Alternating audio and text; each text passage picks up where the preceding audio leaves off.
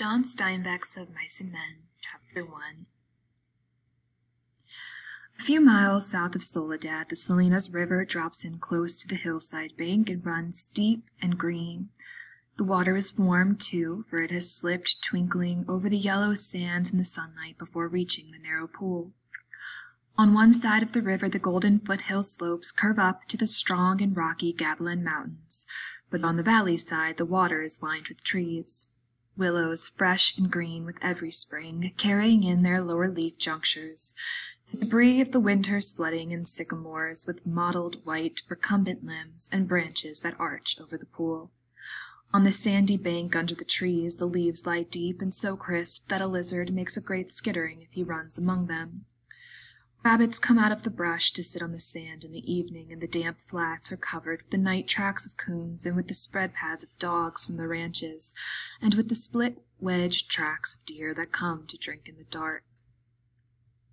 There is a path through the willows and among the sycamores, a path beaten hard by boys coming down from the ranches to swim in the deep pool, and beaten hard by tramps who come wearily down from the highway in the evening to jungle up near water. In front of the low horizontal limb of a giant sycamore there is an ash pile made by many fires. The limb is worn smooth by men who have sat on it. Evening of a hot day started the little wind to moving among the leaves. The shade climbed up the hills toward the top on the sand banks. The rabbits sat as quietly as little gray sculptured stones. And then from the direction of the state highway came the sound of footsteps on crisp sycamore leaves. The rabbits hurried noiselessly for cover. A stilted heron labored up into the air and pounded down river. For a moment the place was lifeless, and then two men emerged from the path and came into the opening by the green pool. They had walked in single file down the path, and even in the open one stayed behind the other. Both were dressed in denim trousers and in denim coats with brass buttons. Both wore black, shapeless hats, and both carried tight blanket rolls slung over their shoulders. The first man was small and quick, dark of face, with restless eyes and sharp, strong features. Every part of him was defined. Small, strong hands, slender arms, a thin and bony nose. Behind him walked his opposite, a huge man, shapeless of face, with large, pale eyes, with wide, sloping shoulders, and he walked heavily, dragging his feet a little the way a bear drags his paws. His arms did not swing at his sides, but hung loosely. The first man stopped short in the clearing, and the follower nearly ran over him. He took off his hat and wiped the sweatband with his forefinger and snapped the moisture off. His huge companion dropped his blankets and flung himself down and drank from the surface of the green pool, drank with long gulps, snorting into the water like a horse. The small man stepped nervously beside him. "Lenny," he said sharply. "Lenny, for God's sake, don't drink so much."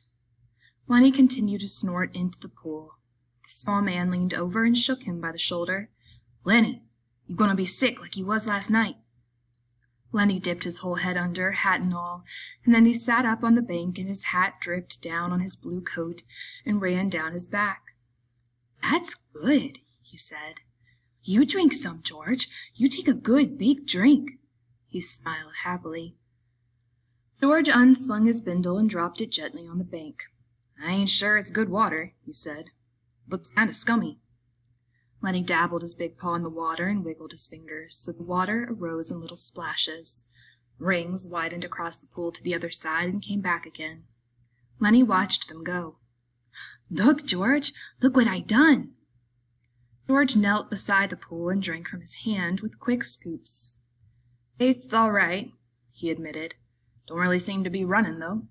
You never ought to drink water when it ain't running, Lenny," he said hopelessly. You drink out of a gutter if you was thirsty." He threw a scoop of water into his face and rubbed it about with his hand, under his chin and around the back of his neck. Then he replaced his hat, pushed himself back from the river, drew up his knees and embraced them. Lenny, who had been watching, imitated George exactly. He pushed himself back, drew up his knees, embraced them, looked over to George to see whether he had it just right. He pulled his hat down a little more over his eyes, the way George's hat was. George stared morosely at the water, The rims of his eyes were red with sun glare. He said angrily, "We could just as well have rode clear to the ranch if that bastard bus driver knew what he was talking about. Just a little stretch down the highway, he says. Just a little stretch. Got damn near 4 miles, that's what it was. Didn't want to stop at the ranch gate, that's what. Goddamn lazy to pull up. Wonder he isn't too damn good to stop in Soledad at all. Kicks us out and says just a little stretch down the road. I bet it was more than 4 miles. Damn hot day." Lenny looked timidly over to him. "George?" "Well, what do you want?" "But where are we going, George?" The little man jerked down the brim of his hat and scowled over at Lenny. "So you forgot that already, did you? I gotta tell you again, do I? Jesus Christ, you're a crazy bastard." "I forgot," Lenny said softly. "Oh, I tried not to forget. Honest to God, I did, George." Okay, I'll tell you again.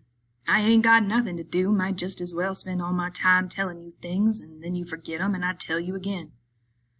"Tried and tried," said Lenny, "but it didn't do no good. Well, I remember about the rabbits, George." "The hell with the rabbits. That's all you ever can remember is them rabbits. Okay, now you listen, and this time you've got to remember so we don't get in no trouble. You remember sitting in that gutter on Howard Street and watching that blackboard?" Lenny's face broke into a delighted smile. "Why, sure, George, I remember that. But what'd we do then?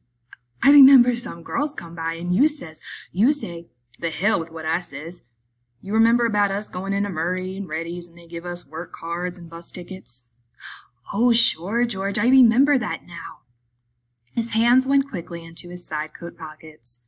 He said gently, "George, I ain't got mine. I must have lost it." He looked down at the ground in despair. "You never had none, you crazy bastard. I got both of 'em here. Think I'd let you carry your own work card?" Lenny grinned with relief. I thought I put it in my side pocket." His hand went into the pocket again. George looked sharply at him. "What'd you take out of that pocket?" "Ain't a thing in my pocket," Lenny said cleverly. "I know there ain't. You got it in your hand. What you got in your hand? Hiding it?" "I ain't got nothing, George, honest." "Come on, give it here." Lenny held his closed hand away from George's direction. "Oh, it's only a mouse, George." "A mouse? A live mouse?" Well, just a dead mouse, George. I didn't kill it, honest. I found it dead." "Give it here," said George. "Oh, leave me have it, George." "Give it here." Lenny's closed hand slowly obeyed. George took the mouse and threw it across the pool to the other side among the brush. "What you want of a dead mouse, anyways?" "Well, I could pet it with my thumb while we walked along," said Lenny. "Well, you ain't petting no mice while you walk with me. You remember where we're going now?" Lenny looked startled and then, in embarrassment, hid his face against his knees. "I forgot again." "Jesus Christ," George said resignedly. "Well, look, we're going to work on a ranch like the one we come from up north." "Up north?" "In Weed?" "Oh, sure, I remember, in Weed." "Well, that ranch we're going to is right down there, about a 1/4 mile. We're going to go in and see the boss. Now, look, I'll give him the work tickets, but you ain't going to say a word. You just stand there and don't say nothing. If he finds out what a crazy bastard you are, we won't get no job. But if he sees you work before he hears you talk, we're set. You got that?" "Sure, George, sure I got it." "Okay, now when we go in to see the boss, what you going to do?" I, Lenny thought. His face grew tight with thought. "I ain't gonna say nothing. Just gonna stand there." "Good boy, that's swell. You say that over 2-3 times so you sure won't forget it." Lenny droned to himself softly. "I ain't gonna say nothing. I ain't gonna say nothing. I ain't gonna say nothing." "Okay," said George. "And you ain't gonna do no bad things like you done in Weed, neither." Lenny looked puzzled. "Like I done in Weed?" "Oh, so you forgot that too, did you? Well, I ain't gonna remind you, fear you'd do it again." A light of understanding broke on Lenny's face. "They run us out of Weed," he exploded triumphantly. "Run us out? Hell! said George disgustedly. "We run. They was looking for us, but they didn't catch us." Lenny giggled happily. "I didn't forget that, you bet." George lay back on the sand and crossed his hands under his head, and Lenny imitated him, raising his head to see whether he were doing it right. "God, you're a lot of trouble," said George. "I could get along so easy and so nice if I didn't have you on my tail. I could live so easy and maybe have a girl." For a moment Lenny lay quiet, and then he said hopefully, "You're going to work on a ranch, George." "All right, you got that, but we're going to sleep here, 'cause I got a reason." The day was going fast now. Only the tops of the Gavilan Mountains flamed with the light of the sun that had gone from the valley. A water snake slipped along on the pool, its head held up like a little periscope. The reeds jerked slightly in the current. Far off, toward the highway, a man shouted something, and another man shouted back. The sycamore limbs rustled under a little wind that died immediately. "George, why ain't we going on to the ranch and get some supper? They got supper at the ranch." George rolled on his side.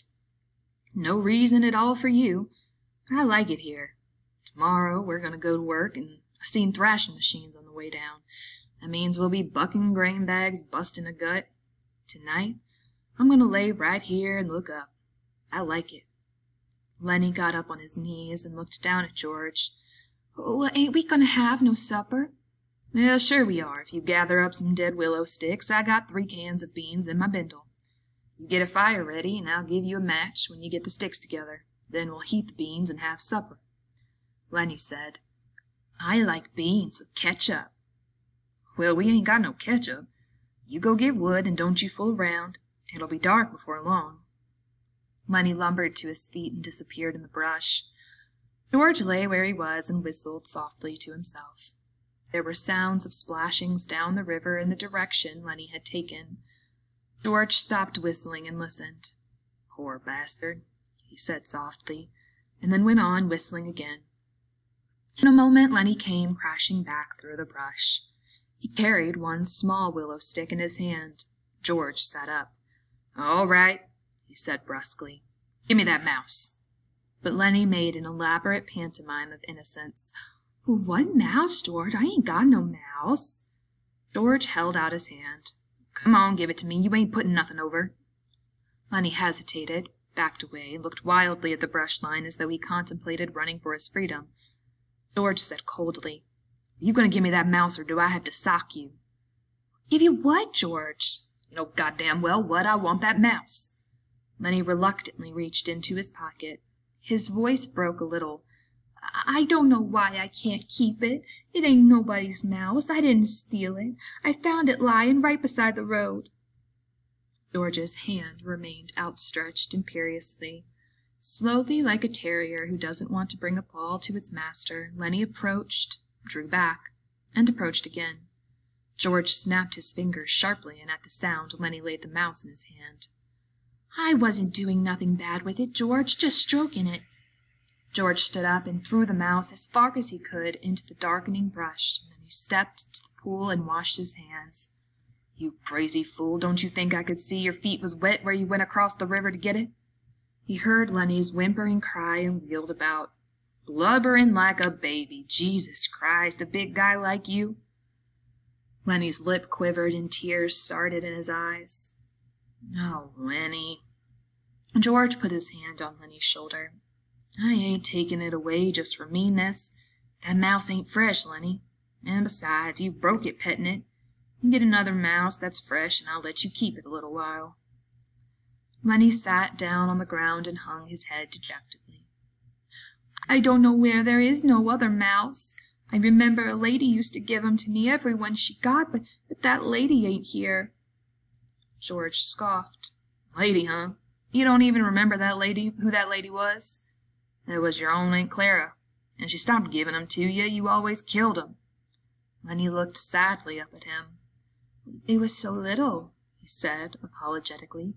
"I pet 'em, and pretty soon they bit my fingers, and I pinched their little heads a little, and then they was dead because they was so little."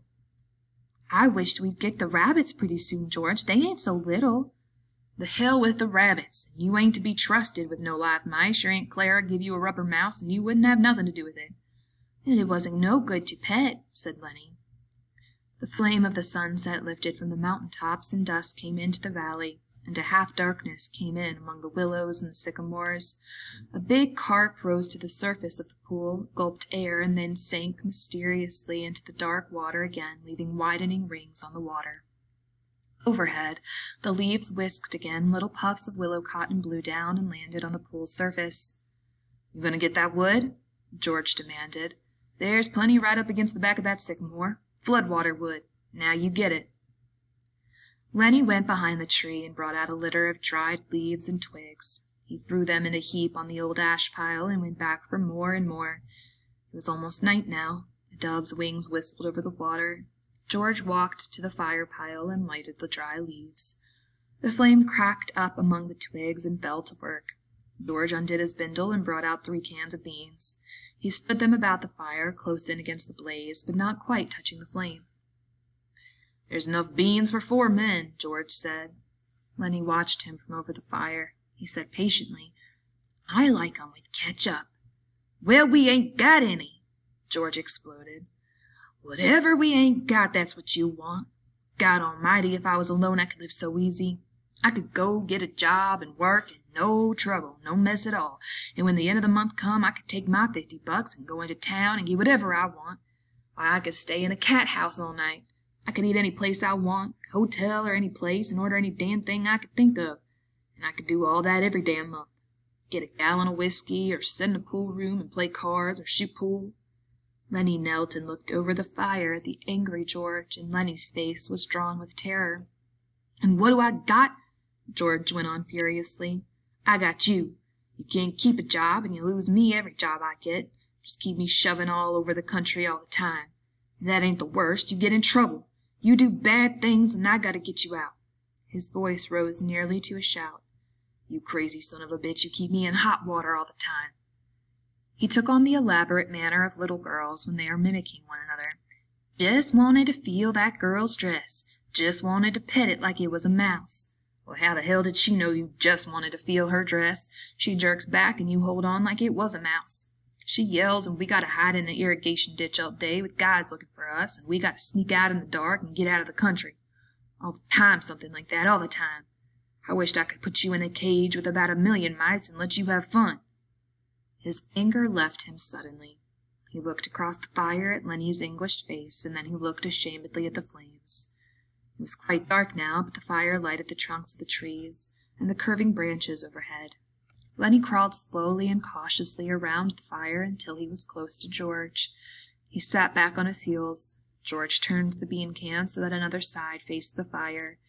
He pretended to be unaware of Lenny so close beside him. "George?" very softly. No answer. "George!" "What do you want?" "Well, I was only fooling, George. See, I don't want no ketchup. I wouldn't eat no ketchup if it was right here beside me." "Well, if it was here, you could have some." "Oh, but I wouldn't eat none, George. I'd leave it all for you. You could cover your beans with it, and I wouldn't touch none of it."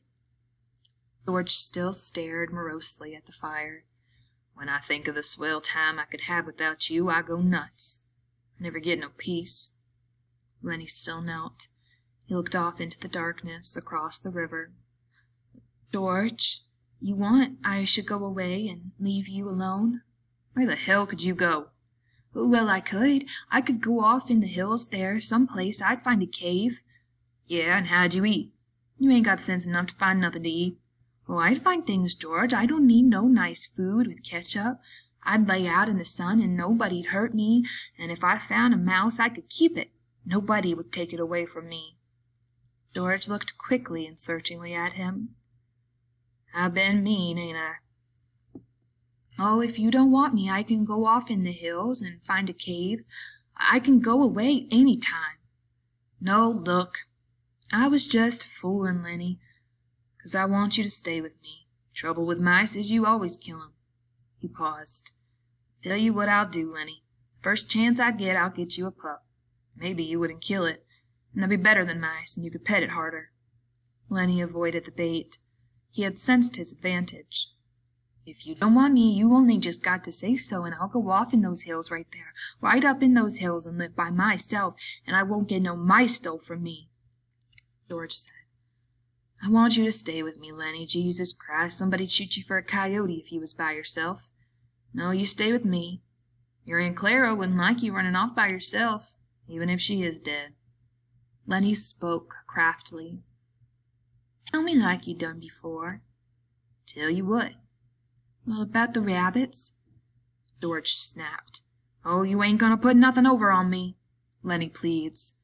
"Come on, George, tell me, please, George, like you done before." "You get a kick out of that, don't you? All right, I'll tell you, and then we'll eat our supper."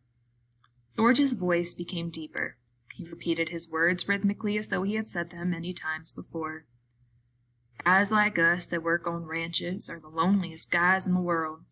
They got no family. They don't belong no place. They come to a ranch and work up a stake, and then they go into town and blow their stake, and the first thing you know, they're pounding their tail on some other ranch. They ain't got nothing to look ahead to." Lenny was delighted. That's it, that's it. Now tell how it is with us," George went on. "Well, with us it ain't like that. We got a future. We got somebody to talk to that gives a damn about us. We don't have to sit in no bar room blowing our jack just because we got no place else to go. If them other guys gets in jail, they can rot for all anybody gives a damn, but not us," Lenny broke in.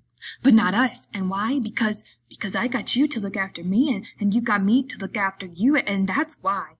He laughed delightedly. "Well, go on now, George." "You got it by heart. You can do it yourself." "No, I forget some of the things. Tell about how it's going to be." "Okay. Well, some day we're going to get the jack together, and we're going to have a little house and a couple of acres and a cow and some pigs." And live off the fat of the land," Lenny shouted. "And have rabbits. Go on, George. Tell about what we're going to have in the garden, and about the rabbits in the cages, and about the rain and the winter and the stove. Oh, and how thick the cream is on the milk, like you can hardly cut it. We'll tell about that, George." "Well, why don't you do it yourself? You know all of it."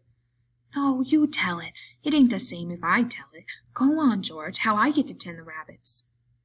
"Well," said George, "we'll have a big vegetable patch and a rabbit hutch and chickens, and when it rains in the winter, we'll just say the hell with going to work, and we'll build up a fire in the stove and sit around it and listen to the rain coming down on the roof. Oh, nuts." He took out his pocket knife. "I ain't got time for no more."